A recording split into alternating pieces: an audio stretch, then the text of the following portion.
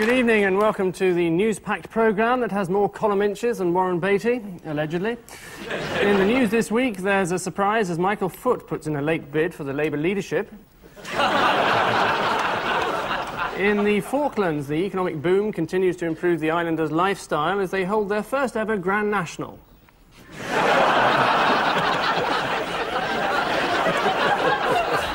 As the first edition leaves the printers at Wapping, paperboys complain that the new look Sunday Times is getting too bulky. On this week's show, a change to the advertised programme. You're not, as billed in the South Wales Argus, going to see a group of Bayaka pygmies from Central Africa travel to Paris to perform in a festival of African music. Unfortunately, due to financial restrictions, we only have 4 Bayaka pygmies. From central London. First of all, on Ian Hislop's team, General Secretary of the TUC and a man who lists as his recreations in Who's Who, painting, poetry and canals. Not sure what he does with them or how many he has in his collection, but welcome anyway, Norman Willis.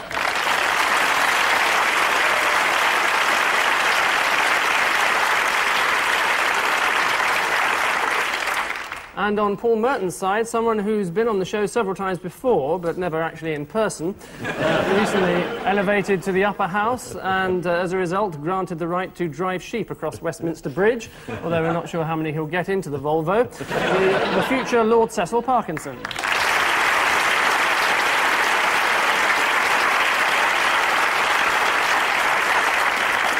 So let's ebb gently into round one, an up-to-the-minute piece of film footage per pair. To which story does it relate?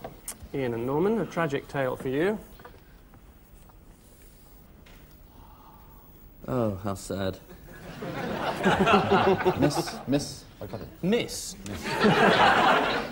We went stronger glasses. It's the one about them losing all their money. Yes, a lot of them are right down to their last Ferrari. I mean, my heart bled, I know. I mean, they had only, what, 20 years of getting 30% on unearned income? What a bugger! They're called names, like Greedy Idiot and...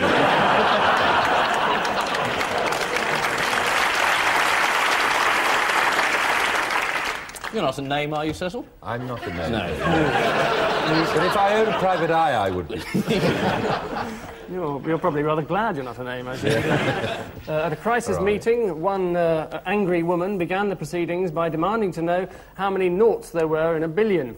She'll find out soon enough when she gets her next bank statement. Another woman demanded that the underwriters responsible should be called up and sent to the Gulf War. So she's obviously got a finger on the pulse. Celebrity Lloyd names include Freddie Laker, he's got the golden touch, hasn't he? Camilla Parker Bowles, if only she had a boyfriend in high places. And Robert Maxwell, who now deserves twice as much sympathy as he did previously. 2 times 0. Paul Merton and... Sad about the boys being arrested, though, wasn't it? Shame. Been a sad week all round. Anyway, a question of faith for you. This is like Mois Coelho, isn't it? You can make people walk again if they put £5 in this plastic bucket. if he can work miracles, how come he's got such a bad haircut? It's Dr. Maurice Cerullo, or Cerullo, alleged faith healer, who's hired Earl's Court for 8 days of evangelical rallies. One of his audience, Annie MacDonald of Northolt, claimed, "For 2 years I've had to use a hearing aid. Now I can hear clearly without it." Asked if she thought it was a miracle, she said, 3:25. Speaking about I thought it was the other evangelical press lord. Did anyone read the story about Rupert Murdoch this week? He sacked a man who hired a stripper in a News International conference, proving he's the only dick allowed in News Corp.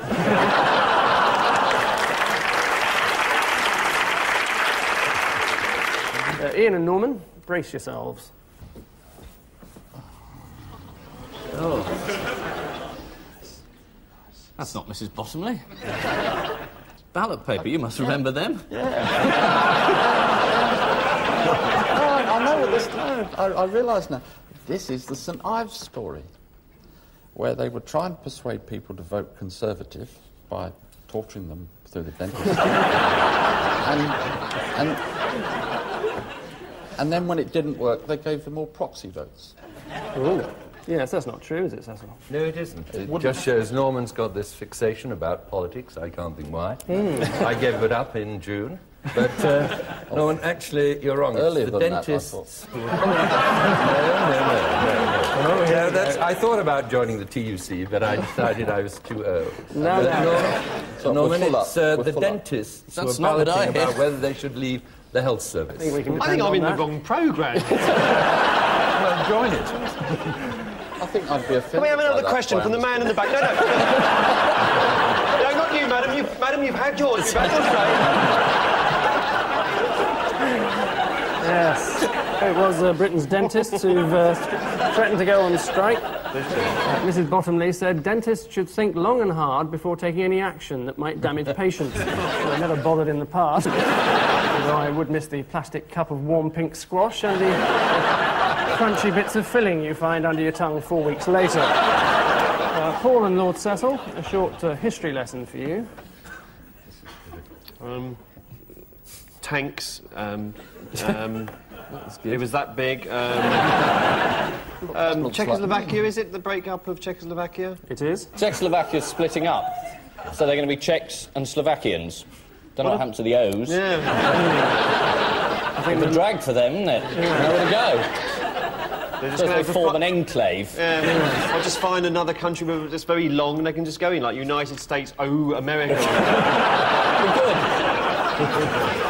Nobody talks about these O's, you know, but it's hard for them, isn't it? It's really difficult. Still, at least it'll give the England football fans a country they can pronounce. and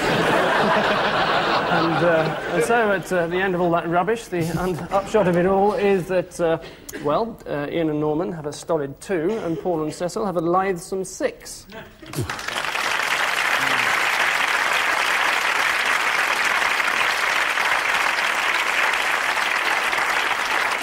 I'm glad to see that Norman's picked the losing side for a change.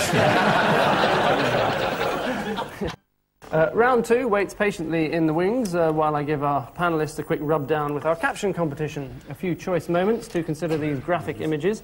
Ian and Norman, this one's for yours. Paul and Cecil, that's for you. And between now and the end of the series, it's your heinous task to come up with a comic caption or two. And while you prepare to come up with it, we move deftly into round 2, our brief homage to the seedy world of tabloid fiction. Paul, the Iceman cometh. Isn't this the sexual organs of a 50,000-year-old man found to be not entirely empty?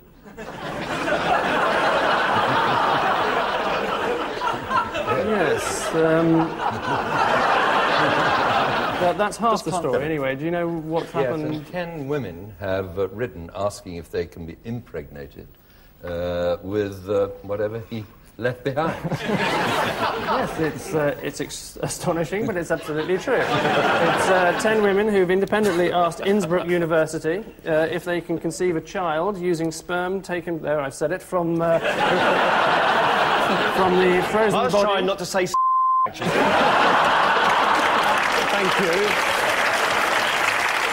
So anyway, using that substance taken from the frozen body of the prehistoric man found recently in the Alps, scientists fear that this is possible, but it could be risky. They said, we're talking about a man who's 5,000 years old, covered from head to foot in coarse body hair, and knows only a few simple words.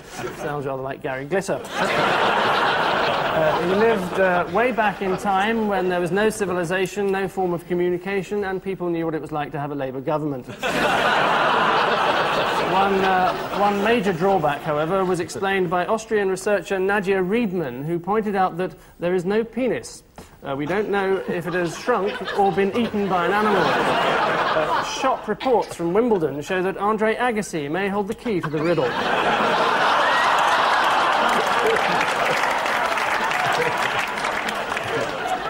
Cecil, if you can... Cecil, who's been asked to stop the grunt?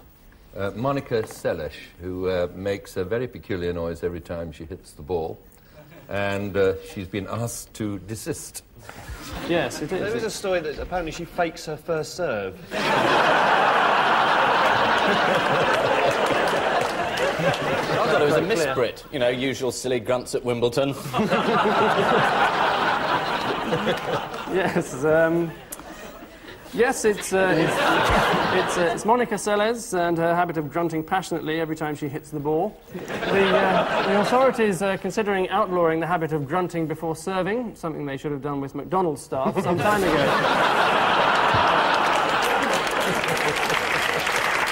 Norman, he's guilty. It's written all over his ears.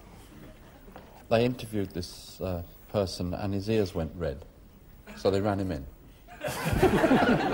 It's a lovely little scenario, but completely wrong. Is it that they've said we don't know that ears are as unique as fingerprints, and that if you can get a picture of somebody's ears, then you can sort of, you know, say that's the person who did it? Mind you, I mean, their face would be quite nearby as well, really. Yes. Yes, it is the news that the shape of the human ear is as individual as a fingerprint when it comes to catching criminals. What sort of animal would eat a 5,000-year-old penis?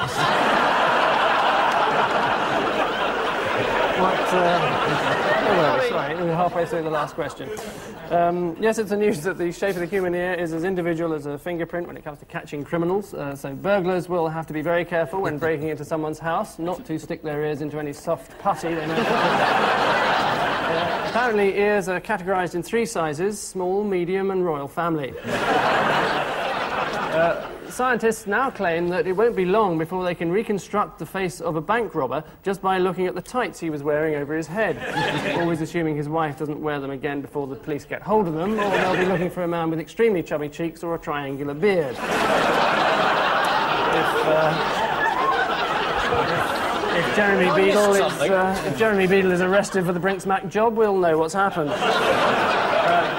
Ian, a particularly adroit jeu de mots for you. Oh. Walt a cheek Fergie. I presume this is either the Express or the Sun's attempt to spell the word what. Quite near. She went to Disneyland on a freebie. No, she sort of went to the front of queues and got on rides early, and generally she was a real laugh. Yes, absolutely. 2 points. It is the... Didn't she have trouble leaving because they thought she was one of the exhibits? No, Paul, you're confusing it with another A new story. ride or something. I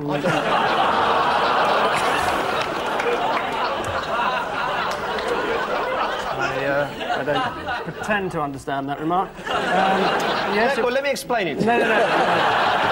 All of which methodical madness brings us to the end of a further round, and the only discernible difference is that Ian and Normal...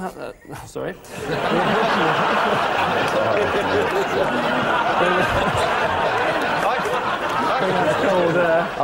You apologising for calling our guest normal.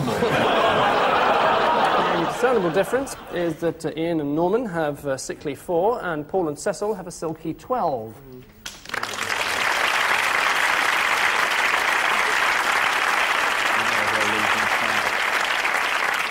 And so we press the stop button of life and rewind to yesteryear, which is a contrived and slightly twee way of saying it's time for our archive round. A couple of what happened next on which to ponder. Ian and Norman, here's your preamble. Hello, ladies. It's not working. Is it? Hello, ladies. Hello, ladies. Don't waste your vote, ladies. I'm sure I can't be heard above all this noise, can I? It's very straightforward. She said it's not working. She was commenting on government economic policy. And then she ran into some trees. Who was that? It's Jill. Is it Michael Foot's wife, Jill Craig, isn't it? Right. I think so. It's an excellent answer. She was riding around on an open-top bus, and the driver didn't notice that there were trees by the side of the road, and he drove straight into them. So she disappeared into the foliage. Oh dear. It was one of the reasons they didn't win the 1983 election. Luckily, you abandoned most bus services after that, so they didn't...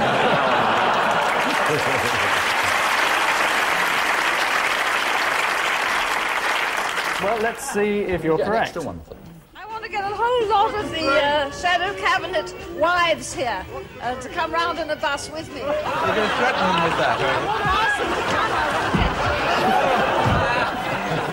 Yes, it is, or was anyway, the wife of Michael Foot, Jill Craigie, arguably the first Green politician. At least she was after a mouthful of sycamore leaves. Anyway, Paul and Cecil, another blast from the past for you.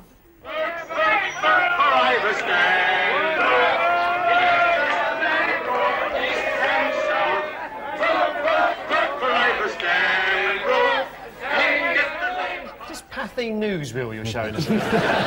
Is it what happened next? It is what happened next. Stanley Matthews went on to win his FA Cup medal. Who was that man in those Pathy newsreels at old cup finals? There was an old man eating an apple, isn't there? Just as then you see the ball go in the net really quickly. It's a bit late to get worked up about it, I know. Yes, any idea? Is it Ivor Stanbrook? Yeah, judging from the way the two chaps in the crowd were squaring up, a fight broke out immediately after this film was filmed. Is that it? Well, fighting over the apple.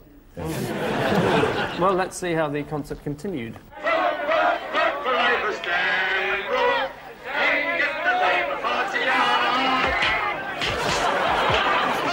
Most unseemly demonstration of the Conservative meeting.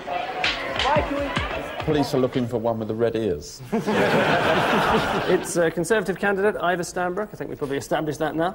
Back in the days when Labour were in power, hence the black and white film and penny farthings. Nice to know that even in the age of peace and love, the public could still start fights for no apparent reason. Only instead of going down the North Bank at Arsenal, they'd find the nearest Ivor Stanbrook concert. So at the end of that nostalgic exercise, the painful scenario is that Ian and Norman have, well, they have a rather uncertain 6, and Paul and Cecil stand proud with 14.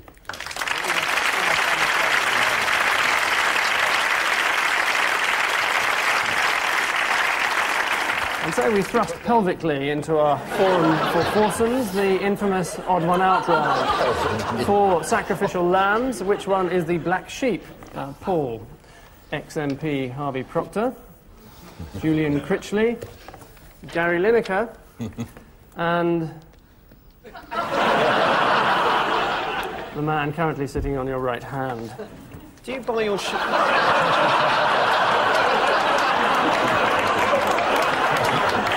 I thought you were looking pleased with yourself.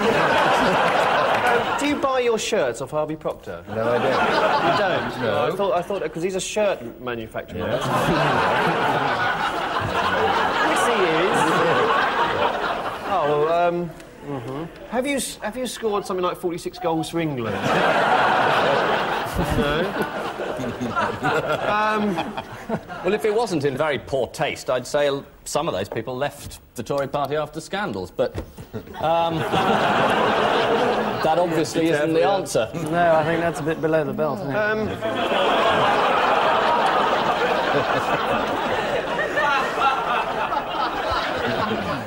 Paul, you're... well, I don't know. Is it... Do you want your colleague to help you? Yes.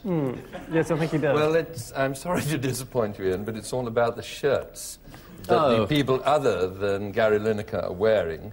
We're all alleged to be models for shirts. I was alleged to be about to embark on a new career as a male model. Which I never did, would you please? Well, it's an interesting answer, because I've actually got a different... No, you're mainly right. It's former MP Gary Harvey Lineker's... Proctor. I've got, as all the others have modelled think shirts, my whereas partner Harvey knows. Proctor Absolutely. makes them, and indeed lifts them, onto the shelves of his new shop. Lord Cecil here modelled shirts last year, leading his colleague Julian Critchley He didn't model shirts. No, I didn't. Well. So Do you believe him? Think of his record. The NHS is safe. I didn't model shirts. I always fancy modelling them underpants, you know. You know, where you're standing next to another bloke wearing underpants, pretending to look at something far off.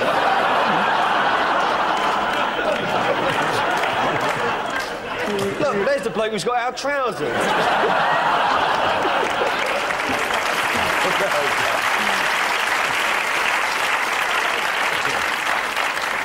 Right, Cecil, 4 more sex symbols for you.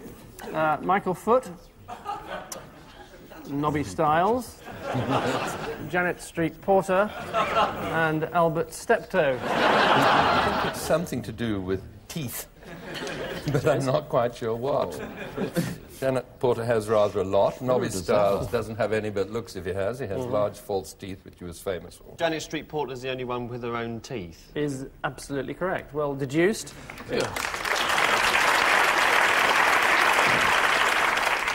Well, you wouldn't buy teeth like that, would you?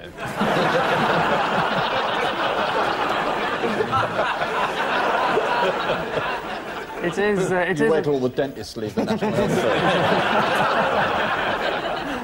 Yes, 30-15. Albert Steptoe was a scruffy object of ridicule who had false teeth. Michael Foot was also the owner of false teeth. And Nobby Stiles played football in the same era as Norman Bite-Your-Legs Hunter, only he was known as Nobby Gum-Your-Legs Stiles. Norman, stand by for your gruesome quartet. Michael Heseltine, Lal Krishan Advani, extremist Hindu politician, Arthur Scargill, and Danny LaRue. 3 of them have been supporters of the Labour Party at one time, but I can't think which 3 it is. Oh, I know. They're all transvestites except Danny LaRue. Well, I'll give you one for getting Danny LaRue, I suppose. As your That's a charity. It's almost patronising. Might take it What back. do we do if we get it right? How much do we get if we get it right? You get 2 if you get it right, but you wouldn't know that because you haven't actually got it is Danny LaRue who's the only one not to win Radio 4's Man of the Year contest. Although in 1987 he was a runner-up to both Man of the Year and Woman of the Year, just being pipped to the post by Margaret Thatcher, although I'm not sure which category that was in. Arthur Scargill won it for making the miners' union what it is today, 3 miners' unions. And Lal Krishan Advani originally won it in 1990, but was later stripped of it after it was noticed that there were several hundred identical postcards voting for him, all in the same handwriting. Makes BAFTA look positively above board. And finally, Ian, prepare to be baffled. Mrs. Thatcher. Mrs. Thatcher. Mrs. Thatcher. And Mother Teresa.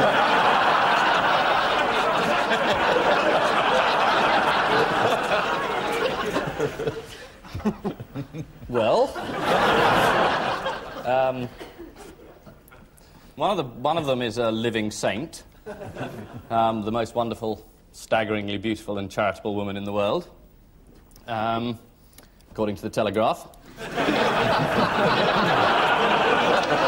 And the other one's some nun who lives in Calcutta. One of them did an awful lot for sick people.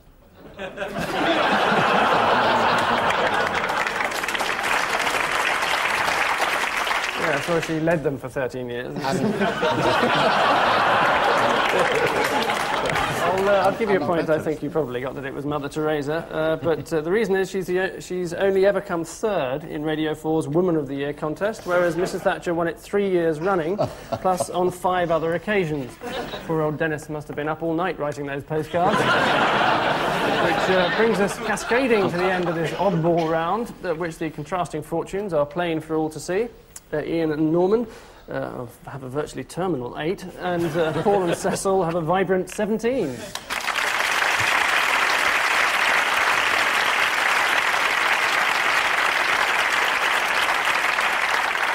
So onwards and ever sideways as we thunder into our final missing words round. 2 handfuls of headlines, each with a salient part conspicuously absent. Name that part, or suggest what it might have been is our traditional challenge. Those currently languishing in last place, to wit Ian and Norman, can revel in the thrill of going first. So to your marks. BR to test who for drugs abuse? It's the staff, and if they're found positive, they can then mingle with the passengers. To make them feel at home. Next, Yeltsin leaves Washington in what? Jacket potato. Yeltsin leaves Washington in the United States. It's a geographically precise answer, but inaccurate, sadly. But both Triumph is, in United fact, States. the answer. Next, Kinnock would consider offer of what? Anything? Is it paper round? Not unless... Europe job. It's Europe. Yes, Europe job. yes, Brussels job is the right that's answer. right. I think they got it's there slightly before you. Next, Queen may go where? Bananas. Is it like a train?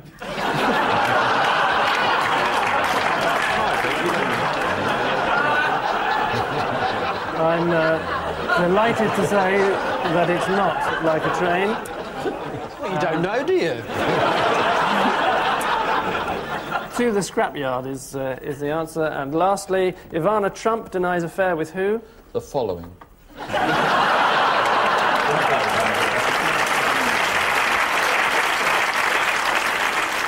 Angus Dayton. It's Deaton anyway. No. Italian is, Good in at fact, names. a rather dull answer. Right, here we go. Paul and Cecil, here's your lot. MPs ask for what? Rise.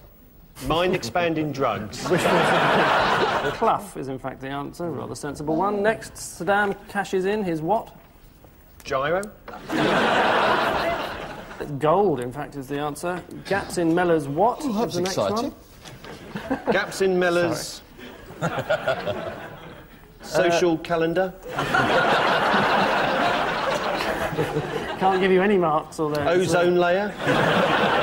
I'm not aware that he has one. Team is, in fact, the Team? answer. Yeah, is correct, but late. Next, and you've only got one right so far. Charles and Di take what trip? Well, Acid. foreign trip, isn't it? Ego. It's rather more Separate romantic trip. than that. Love trip. And finally, Captain Bob continues to what? Decompose in his grave? Haunt is, in fact, the answer. Which exhaustive demonstration of pot luck brings us to the end of this final round of our final show. And the alarming news is that this week's trusty steeds are Paul and Cecil with 17, and this week's dozy nags are Ian and Norman with 12.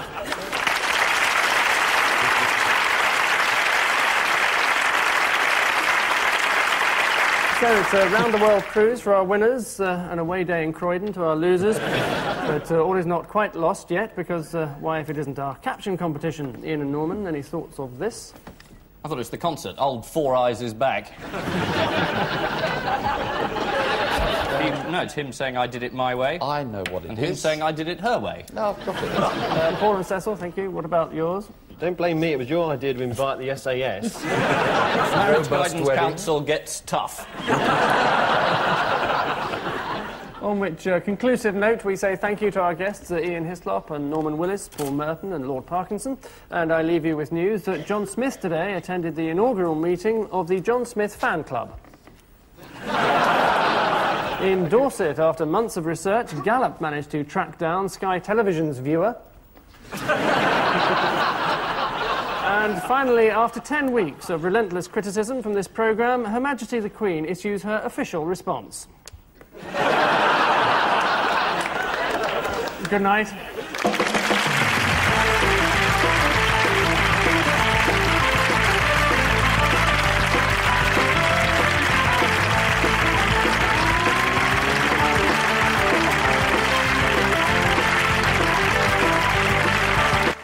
There's a theory that if you took all the blocks that make up the three Great Pyramids, you could build a wall around France 3 metres high. Next tonight on UK TV documentary, we find out about the last ancient wonder of the world, the Giza Pyramid.